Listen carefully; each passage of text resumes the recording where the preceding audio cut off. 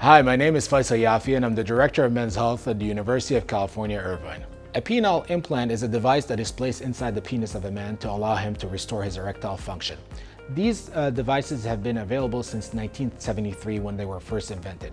Over time, there have been numerous iterations of the device and improvements to the devices that we have today that are called the inflatable penile prosthesis, which is a hydraulic device that is placed in the penis, and when a man squeezes a pump, it allows water to engorge the penis and attain an erection that is satisfactory for intercourse.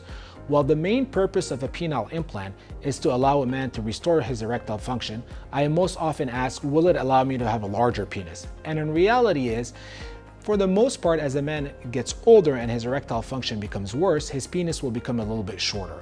When we place an implant, our goal is to allow the man to keep the function or the length of his penis that he has at the time of the surgery, but we also have some tricks that we are able to do at the time of surgery to maximize the length of the penis. These include putting cylinders that are slightly longer than the penis, as well as allowing or enforcing on the patient to start inflating his device very early after surgery, which is called cycling of the device.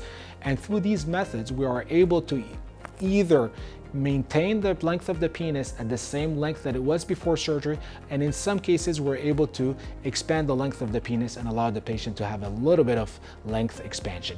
One important thing to notice though is that with the penile implant, the girth of the penis for the most part will become larger. Thank you for watching.